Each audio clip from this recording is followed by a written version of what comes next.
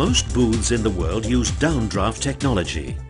Downdraft air provides even airflow and allows the overspray to be removed in the shortest possible distance and time, making a safer environment for the painter as well as an optimum environment for the paint to be applied in.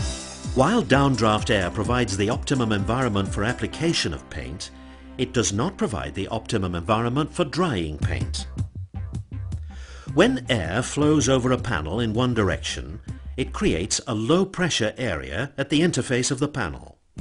This low-pressure area quickly fills with evaporating water or solvent and becomes saturated, preventing the remaining water or solvent in the paint film from being removed.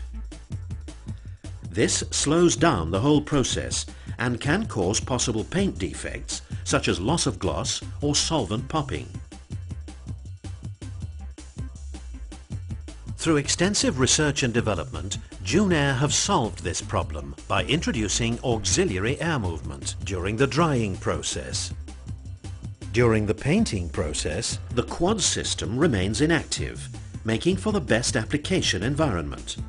During the drying process, the quality air drying system is activated and provides controlled turbulence, gently agitating the air over the panel and disturbing the low-pressure area holding the water or solvent. In effect, the quads blows away the water or solvent-soaked layer, allowing the remaining water or solvent in the film to be removed.